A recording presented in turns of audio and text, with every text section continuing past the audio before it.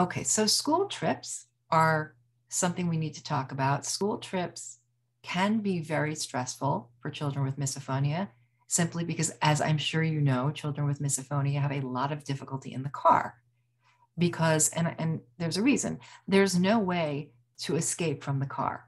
So imagine again, one's brain is misinterpreting sounds and visuals as harmful or toxic. What is the brain going to tell the brain body to do?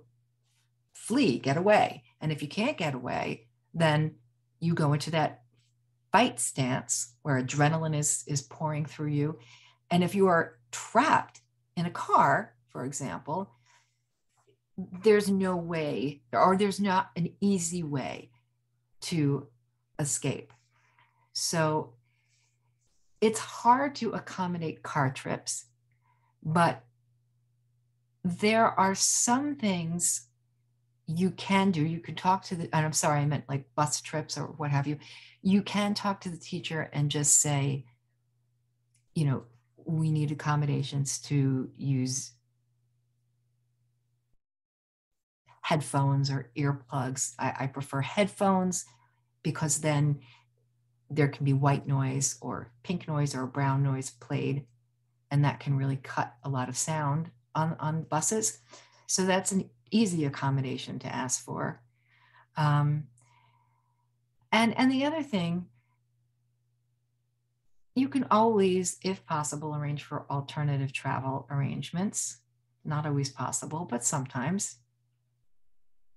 And some trips are just hard to accommodate, you know, such as a trip to a movie. And I don't know how often these days people go take movie trips. We did when I was young, but now movies we could see at home, which is great. But I think everybody in life faces things they can't do, whether it's because of misophonia, whether it's simply because there's something they don't, you know, like about a certain environment.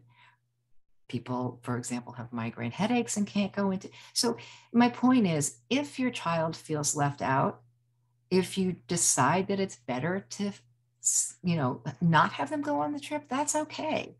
And if they feel left out, you know, consider something as a substitute. Like, you know, zoos are always nice, walking outside, looking at animals.